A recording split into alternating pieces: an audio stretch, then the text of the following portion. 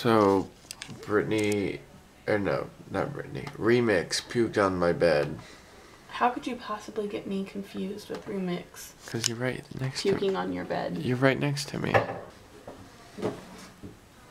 Let everyone see your face, Brittany. Okay. Guys, I'm tired. Kyle's always tired. You are. He's always sick, too. No, I'm mostly just always tired. Why is that, Brittany? I don't know. You don't do anything. That's not helpful. I live an ambitious lifestyle. Oh, really? Yes. When did you get up today?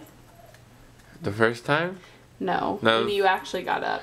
8:45. Getting up, walking from your bed to the couch, and going back to sleep doesn't count. Joke's on you. Because I never got in my bed last night. What would you say is the worst part about living in the United States of America? I don't know. Take that out of my face, please. That's what she said. Not even a smirk. Are you gonna give me $500 for books? No, Obama will. No, he won't. We'll tag Obama in the thing, and everybody will see it, and then you'll get your $500. Right, Remix? Right, ready? I hope you're comfy. Because I'm comfy. I feel like you're gonna bark at any minute. Happy family. I want it. Will you help me with this? Yeah. Me and Brittany just got done on an epic book hunt and walked away with half of the books we were looking for. We went to... I'm an English major, so most of my school books are novels. We went to half-price books to try to find them. Half-price books is lovely if you're looking for leisure reading.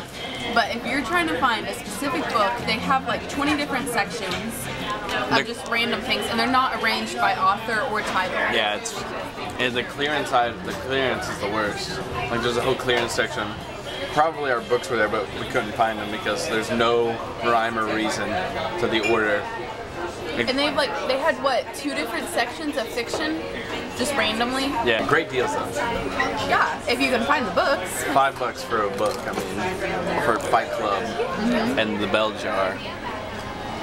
And what else? Island.